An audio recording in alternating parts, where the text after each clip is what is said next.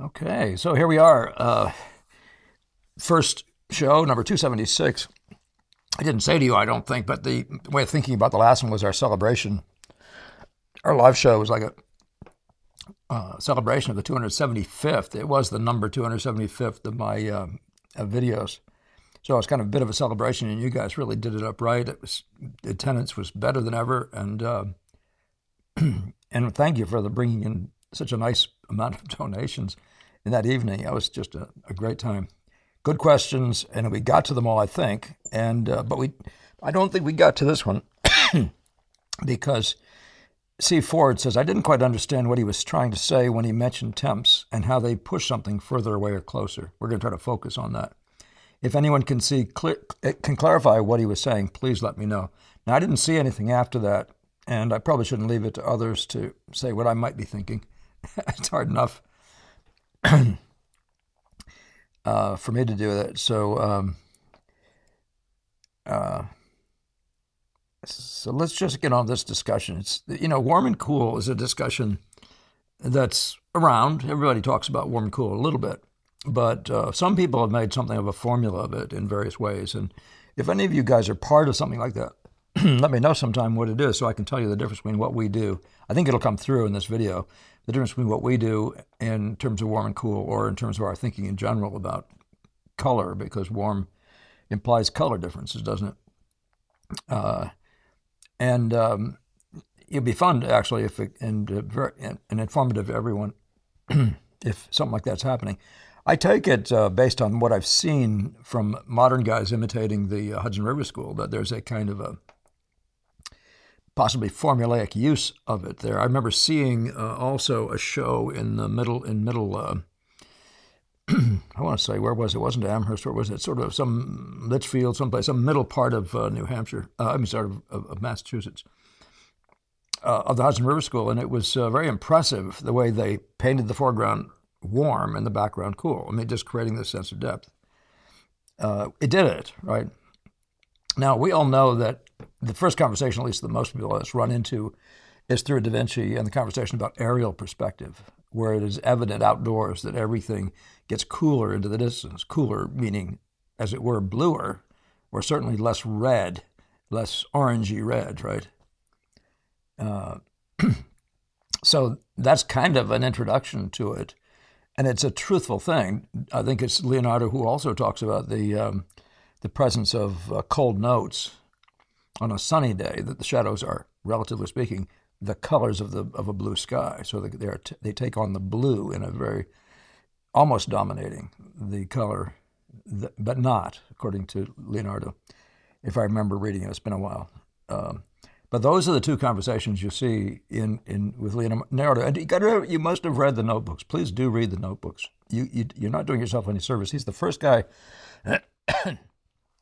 that is clearly starting to think this whole thing through about nature, the look of nature, that eventually leads to painting likenesses the way we do as what I call impressionists, but the way anybody does, just painting from life. If you want that full likeness, he's analyzing the nature of the visual, of the scene, which is why he came up with aerial perspective. So let's just look at a slide or two. In the first place, this is Munzel Wheel, is one of the places we get a discussion like this, but the question of what is warm and what is cool, I think of fire and ice, and I think that's a very, I just like it because it's compellingly visual. But the fire is not over here as much as it's in here. The heat is in this section, somewhere in the oranges, right? That's typical, right? You can feel it. If you look at the thing as a whole, just stare at it, pop your eyes a little bit. By the way, to see color, pop your eyes, don't blur your eyes. But pop your eyes a little bit, and you'll feel the heat in one spot, and like over here, much more than here or here. And then over here, you start feeling this other thing called the ice, right? So you'll see that it's just simply the case. It's one of those useful uses of the useful facts about the spectrum itself and about and the Munzel wheel. This is Munzel. I think both of these things are Munzel organized things. This is useful to know. I don't think you have to take a class in it to grasp all the usefulness you need out of it. Again, I see that some people want to turn a lot of Munzel into a formula for stuff, and we paint what we see in terms of what it's doing at any given moment as a relationship of another thing. I'm saying a color to a color. That's what we're addressing constantly, because the field, we're trying to get the harmony of the data in that field. And so for us to put a middleman in between and have some go-between that we just go over and resort to, I've never been able to quite fathom that. But that's another discussion, another day. Let's go to the next slide. And so this is the Hudson River School. You can feel that, as it were, formulaically. See all the warm stuff here. And let me get my laser. I understand it works way better. And then this is Church, and this is Cole. Cole, a lot of people take him to be the father of the Hudson River School. These guys wanted majestic, big. I don't think the word grandeur is fitting. Those things, But Frederick Church, you can see the whole front of this thing is hot, and the whole background is, relatively speaking, cooler. And then we look at Durand, who, some people take him as a kind of a textbook, I think. But and I don't know if this is his or not, so I apologize for that being here. I think it might even be Church's, but this is a hyper example of it. Here's everything in the foreground is hot and everything in the background is cool. But it's the same thing here. You can feel the relative heat if you think about the Munsell wheel, and back over here it feels cooler, right? It feels like there's considerably more tendency toward general blueness, and here a general warmness, and so we can just say coolness. It doesn't matter what the color is when you're talking warm and cool. It matters that, and some people, I think, want to argue that you got the good of it if you just get warm and cool. But if you think in terms of patterns and color play, you don't think that way anymore. Greens and blues and all the other things are functions of other phenomena through the picture. But this does appear to be the thinking that was going on then. The foreground is warm, the background is, relatively speaking, is cool. And that helps you get a sense of depth. Conversation that I'm not an authority on. I'm just telling you what I perceived from these guys and by looking at the shows. There's Bierstadt. Similar thing, right? You can feel that, the heat over here and all the cools out there. And that would be true of all these. And by the way, the neutrality that goes in a cool direction is one thing. Neutrality that goes in a warm direction is different. So whether they're neutral or not, if they're warm, they're cool, those are all factors, for what it's worth. So one thing I wanted to mention actually about the wheel here, if you look at this wheel, one of the things that you got to make sure you understand, and that is that the idea of intensity is a factor in all this stuff about going forward and coming back. So even though you're in an area like this, where these values are virtually exactly the same as the background, if you blur your eyes a little bit, you can see these things almost blend into the background. So does this one, but they still separate from it. That's not a warm-cool thing. That's an intensity thing. So neutrals go back, as it were, and intensities come to your eye. Now, that question about projectiveness, it has to do with the idea of the speed of the different speeds. Let me think if I can do this. The waves, the sine waves, all the stuff, the science of intensity is about the length of waves and things like that, as I understand it. And the less, of course, the more neutral a thing is, the less it has to get to your eye. So it takes forever to get there, relatively speaking. So the guys who get there first are getting there on account of their intensity much more than their warm or coolness. But there's a tendency for coolness, and for whatever reason, even if it's just because we're so used to nature outdoors, there's a tendency for us to perceive cool as being recessive. But I think if you just don't look hard at these things, it's hard to get these out of your face. Well, these you almost don't notice. So it's a question. But just don't, what I'm saying here is now, just don't confuse intensity with warm and coolness, okay? All right, let's go a couple. I think there's one more of another Hudson. No, Bierstadt, okay. Now what I'm showing you here, and this doesn't have to be a long conversation, but here's Monet, and I'm showing what Monet does. You see this one is all cool in the foreground, and this is all warm in the background. Cool in the foreground, warm in the background. So you see what's happening. So his entire background, relatively speaking, is warm. This other thing, which is foreground, is cool. So what I'm showing you is that you don't have to live by formulas. In fact, you will hurt yourself if you try to live by a formula like that insists on having a warmer foreground than background. Now you could say all the things being the same, if a tree in the foreground versus one in the background in a certain light, Well, you can't even say that actually because there's so many circumstances that affect it. So I won't. Sorry, I shouldn't have said anything. Now this one here is a very nice example of all the stuff that's up front being cool. And this is more like what I would tell, if I was having a conversation with Leonardo, when you get something in backlight like this on a cold day and the sun is doing a bunch of stuff, hitting stuff out here, you're going to have your background not being on average more well, what am I going to say? Not more intense, but you'll definitely have that sense of warm and cool, right? And yet, how is it that this stuff remains in the background? Well, you see that it does. This tree is behind this tree. But that's when the conversation starts getting interesting because now we're talking about a field. And the forwardness isn't a real forwardness. It isn't trying to create an illusion in space. It's just an effect on your eyes. And this is a factor in really making a good impressionist painting, to get this to come forward as it were. You see what I mean? To project to your eyes faster than this one, right? So that's you're going to have to get the intensity right. But if you use a formula, you'll want to make that cooler and cooler to stay back behind something. And then secondly, of course, then there's the foreground here. All this foreground stuff has got colors in it and all that sort of stuff, but you can see they're all in the cold family, as if the entire light on them is a very cold sky. The ambience of the day, in other words. So that's an interesting phenomenon that get this in your mind, though, that what we're really trying to do is distribute, for example, reds. When you're talking about a two-dimensional, when you start thinking of things as already a painting with it's just color patterns, which is really what it boils down to. The realism is a secondary thing, right? And of course, so anything's possible in the world of the real. And then, but what you really have to do is play well with the corresponding parts. This is called four trees. You can see how these four trees are all different and their timing between them is different. And there's a lot of fun happening in those trees. And then you'll see the dance of the golds going through in different places on the picture and how fascinating that is. That's our world now once you become this kind of person. It's not a forward-back thing. It doesn't have this overwhelming need to be forward and back, to project just space in that way. It does project space, by the way. Clearly it does, doesn't it? So it's doing it by contrast. That's one of those things I like to say, though. You never know how many ways projection happens in a painting. So don't assume it's all going to happen with one thing. Keep thinking that through. Work that over for yourself. Wonder, why does this come forward and that one not? And if you had a formula for why it would, like, for example, high contrast. I mean forward visually now, by the way. But you can also say, why does it feel like it's coming forward in space, too? I mean, like, why is it coming forward in space? Why is it doing okay there?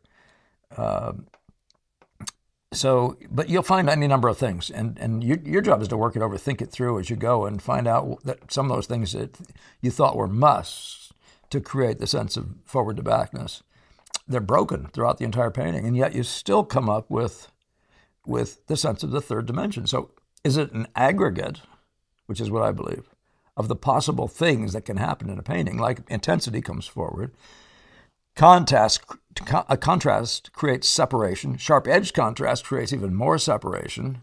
So there's a forward-back something. There's a push-pull. And how many other things? So you'll find busyness might be one of those things, like take the boat here. That might make an area come forward. But you can have a background area kind of busy and still not get up to the front of this area. I've never had a phone. Have I had a phone call here before, guys? I need to turn this off.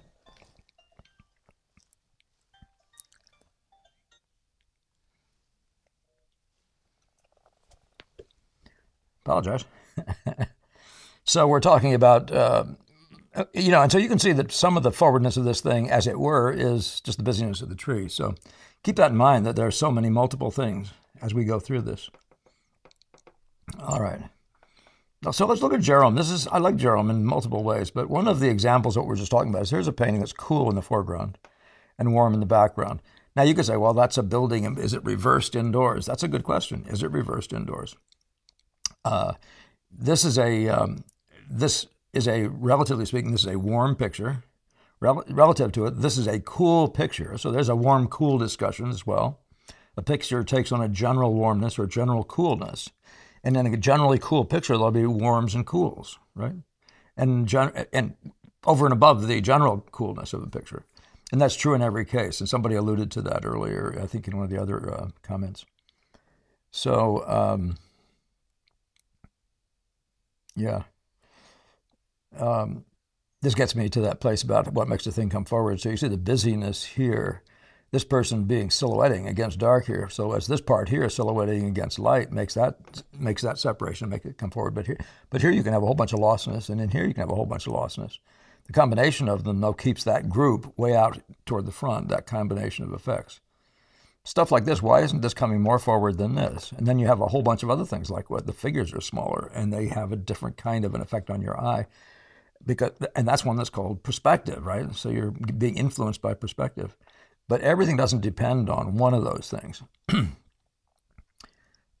It's everything about projectiveness doesn't depend on one of those things, but depend on the aggregate in the area you're in, all the different things that can tend to cause forward and backwardness, of which warm and cool is one. This here is very warm. You'd think it'd be climbing forward, in the sense of being in foreground, and it isn't, right? So many other things create the foreground, create the forwardness of the foreground, including we call a pusher back, which is what that figure is right there. A cutout, a silhouette at the front edge of a picture. Sometimes they're black, usually they're dark. Ammel's pictures are full of dark ones. So I think I've said what I meant to say in that. As you look at pictures like this, you might find here that the foreground generally is cooler than the background here. This is more golden. This has more of the bluer qualities in it, as both of them being yellow. So, and for whatever it's worth, I'm just showing you different ways that I think about it. Other things about it, like here's another one where the foreground is cool. The background is pretty hot. Hot sky, hot sun on hillside. Relatively intense. This is intensity, but is it warmth? This is a weak warmness. This is greater intensity, so it's possible you could argue, but this is actually doing it by intensity more than anything else. But this is a yellow as well. It's a very high-pitched gold in the warm direction. And this, by the way, in this reproduction, I never swear by these things. But just generally looking at this thing, you'd call this a cool foreground. You'd call this a warm background. It's just the general sense of it. And that's about the limit of the use I put these two. It really is useful to think big categories when they're there. Like when you say, what are all the warm elements? It's a good thing. You take this head here, and you take this chair back here, and maybe this thing here, and you begin to be talking about the warm parts of this picture. And of course, you include this here as well. There's another case of one of the warmer parts being way in the background. So it's another one of those things where it really isn't about that. It's just those things can happen just any which way in a painting. You can have your most intense colors way in the background, the most warmest colors in the background, as I've shown you. And you can have your most intense colors, too, in the background. I don't know if I should say more about that. Is there one other one? I think that's where we are. So, again, when you're looking at Degas, you can't help but being aware of the field, though. And so I'm much more concerned that where there's something, there's interplay. So you call it warm if you want to, because it creates a category. Then there's interplay, and that's most of what we're concerned about in this world. You could say that he has a golden field, really rich here, a secondary golden one getting more toward the reds, and then a seriously darker redder one in this spot, and talk about the movement of those three masses as three tiers of the warm world. And so on. You might find that he's done a similar thing with the cooler notes, with this, and others. I just discovered this image. I think this is one of the better ones I've seen of this. I think so. I found it's in a house in somewhere down in Fairfield or someplace in Connecticut. But the greater field is not about just simply front and back, and there are arguments to be made that the painting is a flat thing, and what's really interesting about it is the interplay, top and bottom, left and right, of stuff like golds, reds, browns, as they play into each other and they set up this way. Colors do that. Now you can say they go in and out, but you're gonna miss something that's really big and bigger than all those ins and outs things. You're going to miss something by being a realist in the simple sense of that word if you aren't also able to get a compelling grasp of the fact that a particular red, let's say this one right in the middle here, or some parts of this one have a connection to this, or that any number of the horses are connected in some way to the other versions of gold that you might see around. So I think the summary comment, let's just glance back through these. The summary comment about this whole thing is that warm and cool is a real thing. It's a grand category, much like when Degas says there are 3 to 5 values in any given painting. Well, even in his work, it's obvious there are hundreds of values. But they're giving you broad categories, and they're not unuseful. It's not unuseful to think of this as being a cool half of the painting, that's the warm half. But to create laws about it, that's where you might get into trouble. Or if you try to say, well, what is this color note doing? And you say, it should be warmer. Warmer isn't a color, and cooler is not a color. You have to say about the color note you're trying to correct, should it be more red, yellow, or blue in relation to, et cetera, and we're talking about all the other colors in the field. So if you understand that, I can't mix colors by saying warm or cool. I mix colors way better by saying more red, yellow, or blue. Now, I may very well notice that it's, whatever it is, it's a blue. I can say it's a blue, but it's on the warm side. And so it's more like a green that I'm needing in that spot. You see what I mean?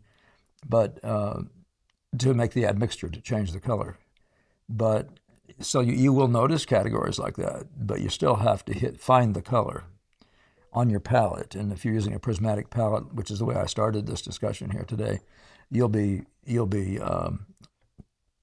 well rewarded with that strategy. So, yeah.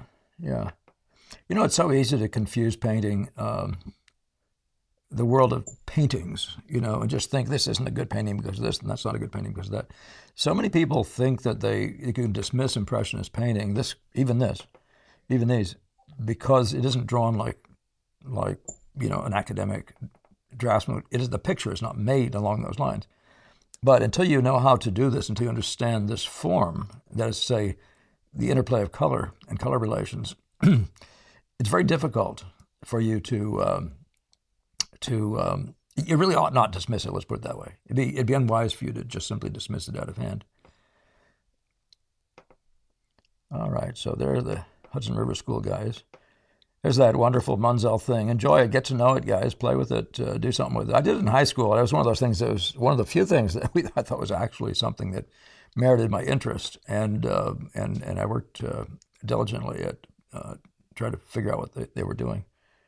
And it does pay off. But our palette basically is related to this. Our colors, the colors we use exist like here, and here, and here, and well, alizarin is wherever that is here, and then this orange here, and then our yellow is sitting over here. Outdoors, we go ahead and switch over to greens that look like this, and we get some blues that look like this with greater intensity, like the Severs. But you can see we're just taking them out of this palette, right?